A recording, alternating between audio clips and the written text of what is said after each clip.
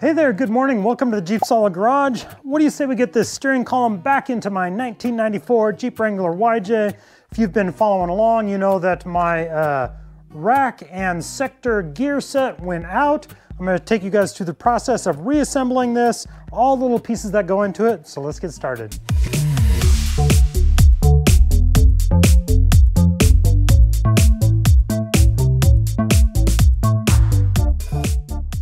As I mentioned, this is the steering column out of a 1994 Jeep Wrangler YJ.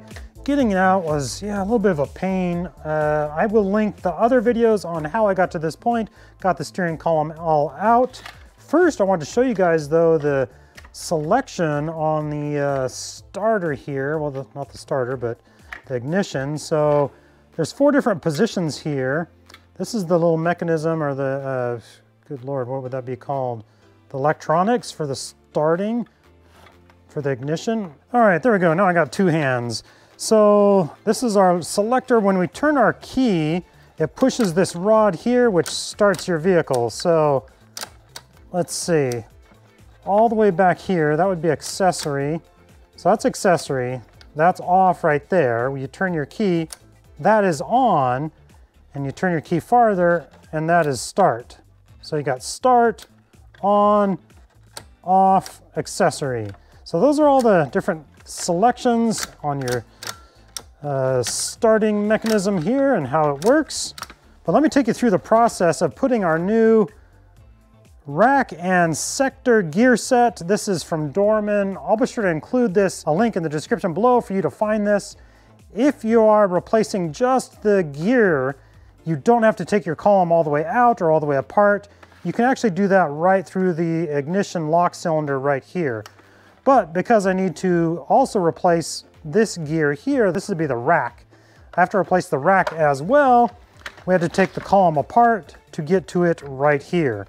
But we've got all these little parts and pieces. Let me show you how this all goes back together. Now my mechanism here was a little gummed up, so I did take a little bit of electric contact cleaner here, sprayed this down, tried to clean as much gunk out of it as I could. I also did take a little bit of WD-40. Maybe this was a bad idea, but I tried to just get it on the mechanical parts, keeping it away from the electronics. I don't want oil on the electric connectors here, just on the moving parts, on some of the mechanical mechanisms of this. So we'll put it back together, see how this all works. All right, the first thing I wanted to show you guys was this little piece here. If this falls out on you, like it did for me, just make sure you get it oriented the correct way, and it just fits up right underneath your column here, around that shaft, and just sits up flush right there. It fits in nice. You'll know when it's in place because it obviously fits there like a puzzle piece just right. Now let's replace this is the rack. So this piece, this is my old one. It just goes over this rod there. Super easy like that. Let's get our new piece out and put it in place. So we got our new rack here, and this will be linked. It's an Amazon link for you guys, and for some reason, the Amazon link, it says this does not fit a 1994 Jeep Wrangler YJ, but this is the exact, I mean, they are identical. So I think they have it labeled wrong on Amazon. Slides down onto that rod, boom, just like that. Before I get it over all the way though, I want to kind of get it tucked up underneath here. There we go.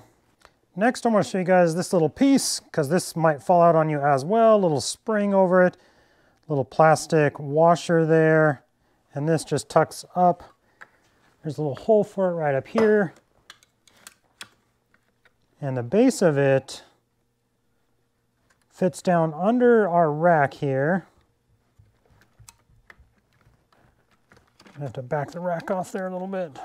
So those 2 pieces in just like that. So I've got this all shoved up in there nicely. Next, we're gonna work on our key release here, and a spring, and another little washer here. I'll try to show you guys this. This is a little bit of a puzzle to get together. So the key release goes underneath here, and this little tab here kind of hangs on to the top of our rack there. This spring, it actually is going to go behind here and tuck right in here into this little spot, but the bottom of the spring catches the key release right there. So kind of put them together, get that spring over that little round spot there, push this side down and slide it over that. So the spring is underneath there. It's underneath the little release there. And with this held on tight, we have tension on our key release. Alrighty, I just took the key release and spring back out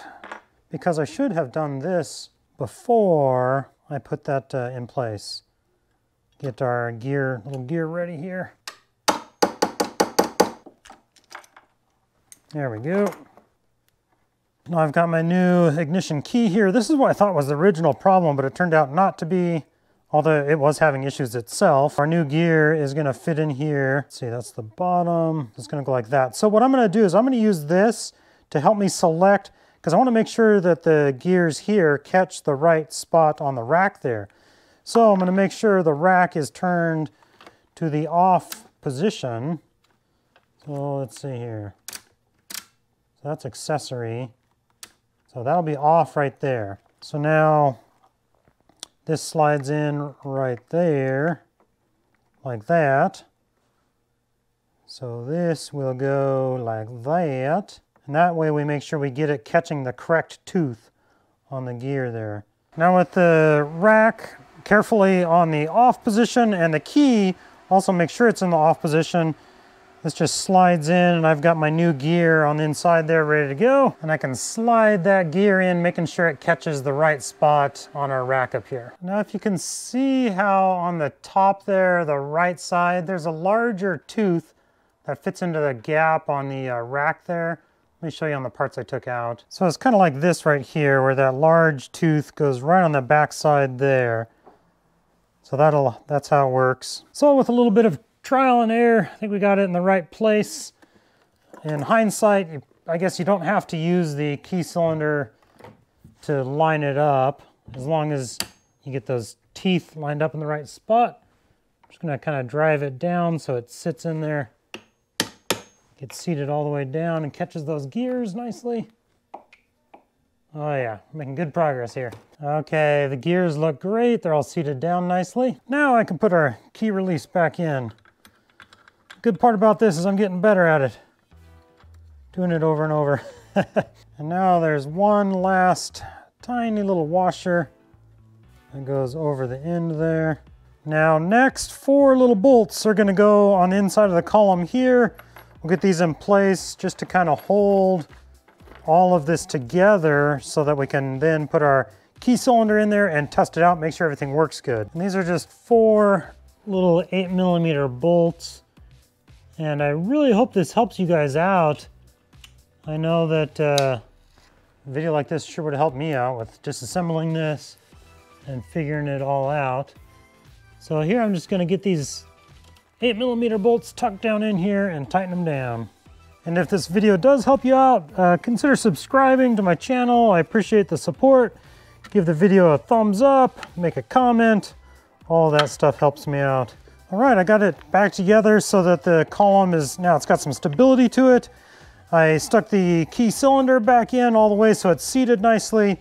I went ahead and turned the ignition here to try to test it, and of course it popped my release and spring off. So that's super handy.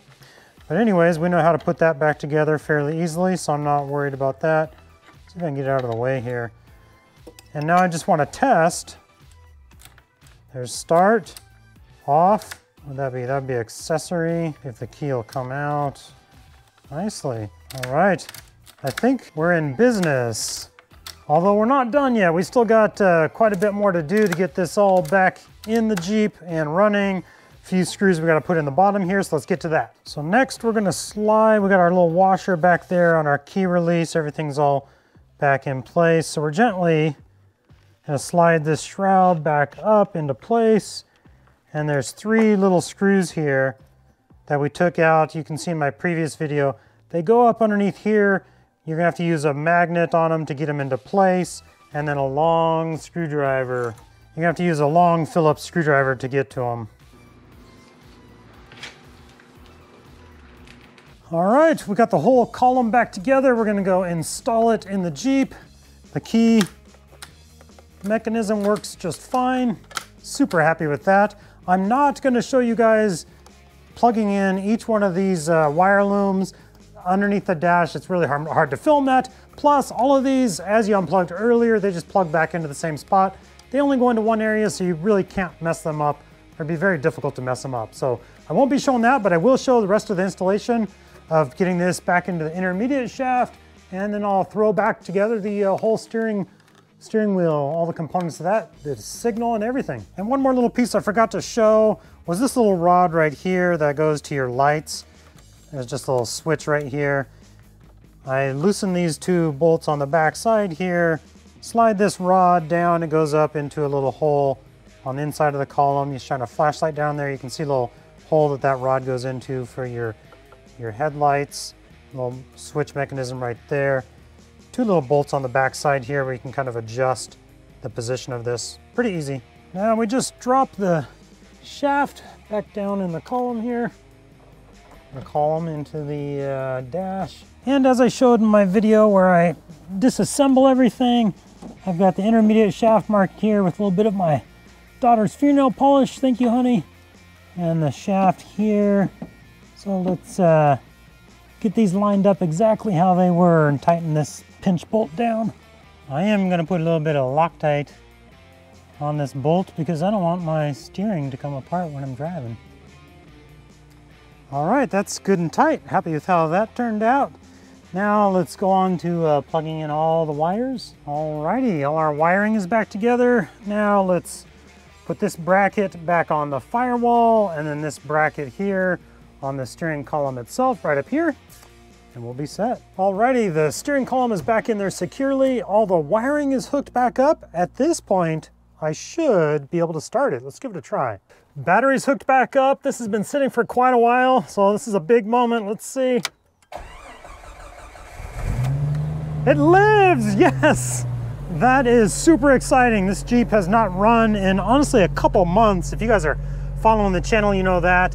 Now I gotta just put the rest of these components back in to put the steering column back together, the steering wheel, the horn, the spring, all that kind of stuff. We'll throw that back in real quick. And everything's gonna go back in the reverse order that it's laid out here. I lay everything out in a very specific order. One trick when it comes to getting this little snap ring in over this piece right here, what I do is I actually put these in place and then use the bolt here to push it all back down in place to snap it in, then take the bolt back off and put everything else back on. So one little tip there, but this won't take very long. I am going to disconnect the battery though, because I don't want the Jeep on or having power while I'm messing around with the wiring in the steering column there. So let's disconnect the battery real quick.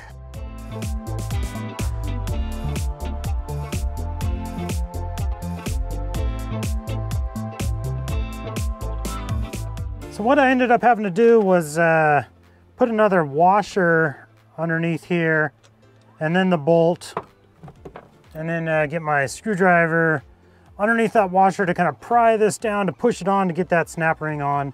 But we're in business now, got it in place. But honestly, yeah, a steering wheel compressor would make this a lot easier. I get by without it, but we're making do with what we got. Now that I got everything lined up, that little snap ring in place under there with the little washer, the one that came off originally, I go ahead and tighten everything down. And so I'm just using this to press this down to pop that snap ring into place. And yes, this would be a lot easier with a steering wheel compressor, but I don't have one, so getting by with what I do have. Now that I got it in place, these pieces can come off, the nut here and this, and then I can assemble everything else. Well, we are up and running. It feels so good to have this Jeep going again. It was out of commission for a couple months, so really glad to have it back. If you need a more detailed view of putting the steering wheel and all those components back together, be sure to check out one of my other videos where I disassemble it all. I go through a pretty good explanation there. Thank you guys so much for your support. I appreciate it. Check out my next video right up here and have a good day.